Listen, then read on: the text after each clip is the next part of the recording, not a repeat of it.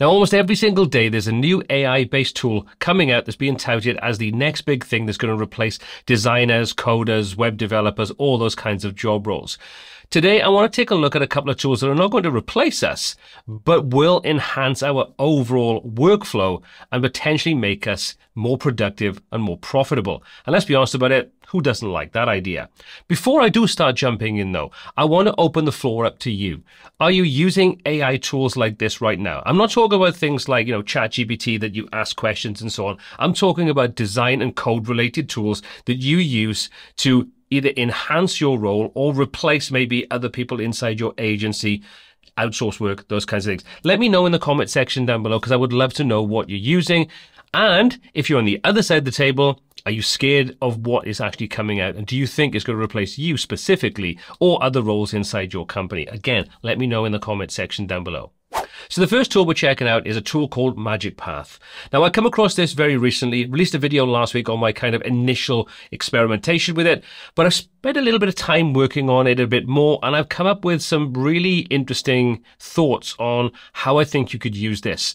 So this is the home page. You can see we've got animation effects inside here. We've got some nice effects for the sort of frosted glass effect, which is kind of cool. We've got our navigation and everything. The other cool thing about this is you'll notice as we hover over these things, we get interaction with it. So we can visually demonstrate how our buttons are going to look. Sure, we're not going to get all the interactivity. You could create those various different portions of this using a tool like Magicpath. But let's just say this is our starting point. You can see as we scroll, we get animations for this. We can use the drop-down list so we can see exactly what this would look like. We can enter text inside here. Your property type, your price range. You get the idea how you could interact with this. You can see when we look at this, this looks a little bit squashed up, so we'll come back to that in a moment. But as we scroll down, you can see we can interact with the various different elements. We have these sliders set up. I haven't prompted any of this. This has been done automatically by Magicpath for me. So we can get the hover effect on here. We can filter inside here. We can get a real feel for what this is going to look like. So this would be an example of your home page. Then this could be an example of one of the internal pages when you look at a property. Again, you can see we've got the slider. We can hover over the various different buttons. We can click and actually get real-time feedback on how this would look. You see we've got sticky effects. There's a couple of things missing, like the image is missing here. We can correct these things. Again, you can see as we scroll through, we've got the tabbed elements, which we can see exactly what these look like. We've got similar properties which you can hover over, and we've got that same consistent footer and so on being used. So we can use a tool like Magicpath to create this. If we jump into Magicpath itself, you can see this is what we've got. And as you can see, I've got a couple of iterations of the same thing, getting kind of feedback on how these work. The cool thing about this, and again, I would recommend checking out my previous video, link here to check that out and the description, is that this is an editable setup. So for example, if we want to change something, we can select it. All we need to do is select the entire parent frame, come up to the edit component option, select it. We get this new panel on the right-hand side, and now we can come in and make changes. So for example, let's say we wanted to change the size of those icons and the text on our design. Well, we can click, scroll through to where we want this, enable the edit component option, select our div, and as you can see, we have full control over on the right-hand side. We can use flex if we want to. So those options are inside here. You can set your dimensions, your height, your width, and so on. Come into our typography, for example, and we can change our typography inside here. So at the moment, this is using 48 pixels.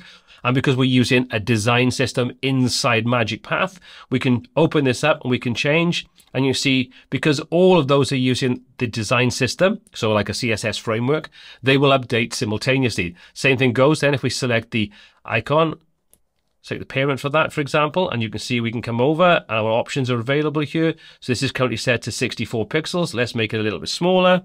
So we updated those icons. Everything just looks a little bit neater now inside our design. We can save this. And each time we make a save, we'll get a new version. So we can switch back between the different versions. So if you are working with a client, you can very easily jump back and forth between the various different iterations and get a real feel for how it all looks and the changes you made. So we go back, scroll down, you can see there's our larger icons.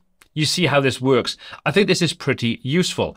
There's also more options here. So let's say, for example, you like the look of something, but you want to make some changes to it. You can select the entire kind of component, ask Magicpath, and you can ask it to do certain things. You can choose a different design system, create your own design systems from here as well.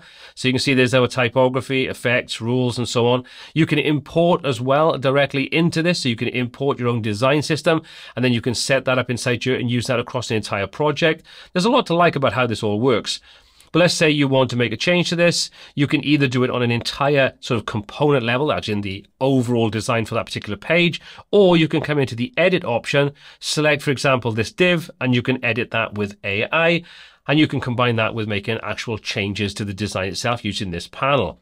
Now, I see this being something that will actually grow and expand and become more comprehensive. You're kind of getting a stripped down, simplified version of something like Figma, along with some AI tools to design the overall layout for you. And you have all this interactive and sort of cool elements with the animations and things, so you get a really good idea.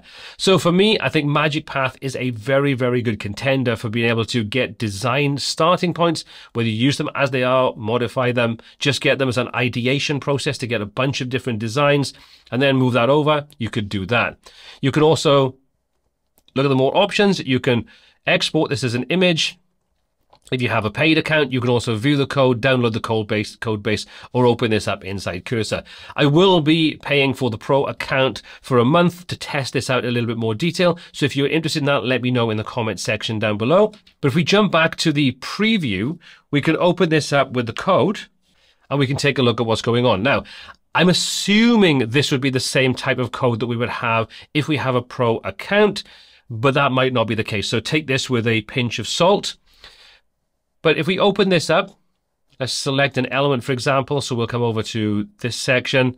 If we take a look at the code, you can see it's not that bad. It's not perfect. There's ways we can make this actually better. And like I said at the top of this video, I probably wouldn't use this to output the final end result. I would use this as a design tool and an iteration tool. But the code itself isn't too bad. There's a lot of things could be done tidier inside here.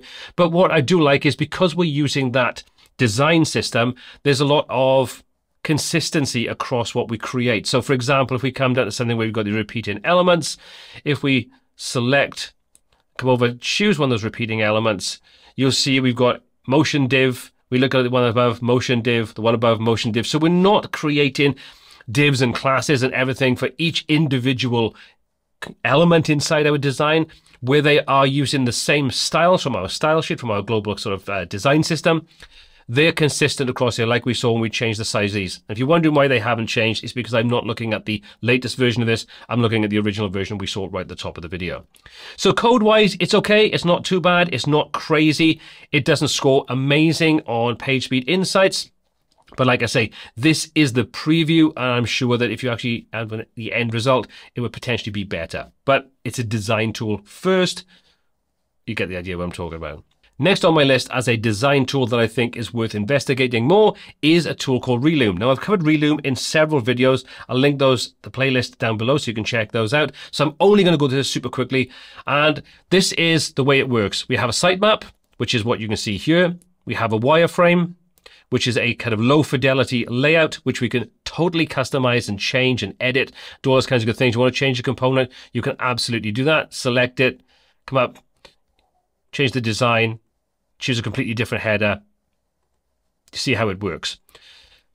Then you have your style guide, which you can then apply your colors, your typography, your basic UI styling for your buttons and so on. So if you click this, you can see you've got various different options, different rounded corner radiuses and so on. Your main typography, your body typography, you can shuffle this, you can add different colors in, you can get a light and a dark mode, and you can just shuffle the overall design to get a feel for something that's completely new that you may not see yourself. This is all cool, and you can see you've got the overall layout here. Each of these components is editable, so you can change the colors. You can come in and you can upload images. You see how this all works. I've done that a little bit myself, so we've customized this a little bit. But what you can also do is you can then come into your design, which is a new beta feature, or beta if you're in America. And this allows you then to actually customize and add actual content into each one of those templates that we created inside the wireframe section. So you can see there's all the different sections. Come into design. You can see they're all created here. Want to make a change. So for example, we've got this section. We open this up. We can say we want to change this between a video, you've got a form, buttons, and so on. So you can tweak even more inside here. You can change the color scheme from the different color scheme options we have based upon the style guide. And we can also change the image. So if we choose to upload an image, we now have our customized layout. So again, this is one of those things that if you wanted to hand this off to a client to get feedback, you absolutely can do. You can share this. You can output this as a Figma file, straight to Webflow, a React file, or just as HTML. So if you wanted to use this, again, to output a final result, or even just to output this onto actual server setup, so you could then hand this over to a client so they could interact with all the different parts of this to get a real feel for how it all works, and then come back to you with feedback. You could do it that way. Lots of different ways you can do it. You can even get feedback directly inside the Relume editor. So again, another super useful tool to be able to work on the design side of things. Next, we have Bolt. Now, Bolt is more of a coding tool, I would say, than it is a design tool. However, you could still use this to test out design ideas, functionality, and get feedback from a client before you start doing the actual overall design. So this is a project that I'm testing out using Bolt. And this is a business listing website which has a dashboard that allows you to manage the different content that's on this. That's business listings, articles, those kinds of things. There's a section so people can actually upload their own content if they want to, which then goes and has to be approved by an admin. All this is being done inside Bolt. This is currently up online, which I'll link this. So if you want to check this out yourself, and the link to all the demo sort of setups I've got will be here for a short period of time. So if you want to check those out while watching this video, you can see them, see the code base for yourself and get a feel for what it does and how it works. But as you can see, we've got different sections on here. So if I want to look at entertainment, cafes and bars, health and fitness, hotels and accommodation, there's things to do, there's viewing all activities, there's featured businesses. The cool thing about this is the Bolt's actually gone away and pulled in the real data from these businesses from a website that I built many years ago for this particular purpose. So the data that's in here and stored in Supabase is actual real life data. So that's pretty cool. I didn't ask it to do that. It just did it itself, which I think is pretty nifty. So for example, you can see there's our featured things to do. We can view all activities and go to a archive page for that. Or you can click and go and take a look at one of these. And again, you can see it gives us all the information. Directions will actually take you through to live sort of directions on Google Maps. You can see it's broken down to the various different tags, the cost, the details about it, the location. If I connected this up to a Google Maps API, we'd see the location there. I haven't set that up, so that's why we're seeing a blank section. You see navigation works on here. So if we come into all businesses, for example, we've got filters down the side. We can come and take a look at one of these businesses. Call now actually uses the phone number. So if I click on that, it will try to call. So if you're on a mobile, it will call it. Directions, visit the website are all live and connected up to the real data, which you can see is listed here. Again, I haven't asked it to do this. This has all been done for me. So you can get an idea how this works. Add a business. This is your add a business section. So this will be, allows you to sort of go in and add anything you want. Again, it's all connected up to the live data that's being stored in the filters, the organization, and so on. You can then fill this out and fill out the relevant information, submit it for review, and then it'll be reviewed over, go into the dashboard, and it'll be awaiting review before it's actually approved to go on the site. So this has all been done inside Bolt. Again, let's take a look at the code here to see what's going on and see how good or bad the actual code is. So if we come over and just choose the option here, let's come down to one of our cards, for example, because there's a lot of data inside there. Let's select that. Again, let's take a look at what's going on here. So it's been set as an article class, which isn't too bad. We don't have huge amounts of divception, which is always a good thing, although there are quite a few divs inside here. But again, not too bad. You can see we're using these BG Grey 800. This kind of uses Tailwind as this sort of structure. So you will find a lot of what you'll create will fundamentally follow that kind of Tailwind design system. So they do start to look very generic, which is why, again, I say I would use this as a starting point, a test process. So see functionality, you can adjust colors and things. But if you can give a working prototype to someone, that's a client and get their feedback on it, at least it allows you to iterate quicker. So this leads me on to one of the points that I keep raising when I talk about any kind of AI tools. Today is the worst they're going to be. Tomorrow and the day after and 6 months' time, they're only going to get better. So I think when you have maybe lower level job roles inside a smaller business or an agency, you know, the things like creating these wireframes and so on, I do think that those user roles are probably going to disappear and be taken over by these AI tools. There's still no replacement at this point in time for understanding user interaction, for understanding user workflow, for understanding the journey that potential clients are going to work with, advising your clients on the best way to do things. Those are skills and knowledge that I think AI is currently, and I don't see in the foreseeable future, being able to replace human beings that understand human beings and human nature. But there are certainly plenty of reasons why you may want to use tools like Relume, like Magicpath and so on to get you through those initial stages, those kind of more time-consuming stages, getting feedback from clients. Then once you've got all that information together, forming a good solid plan, and then actually building those things out. Tools like Bolt and so on will get better and they will be there to be able to do a lot of things. However, I think if you adopt these kinds of tools and modify the way in which you see AI, those are going to stand you in good stead to be in business longer than those people that are either terrified of it or they're just basically ignoring it completely. But as I said at the top of this video, I want your feedback. I want your thoughts and opinions, how you use AI, which camp do you fall in, what tools you use. Drop some comments down below. I will have links to the various different projects so you can check those out for yourself and you can look at the code and everything else that goes with it in the details down below. As always, my name is Paul C. This is WPTuts, and until next time, take care.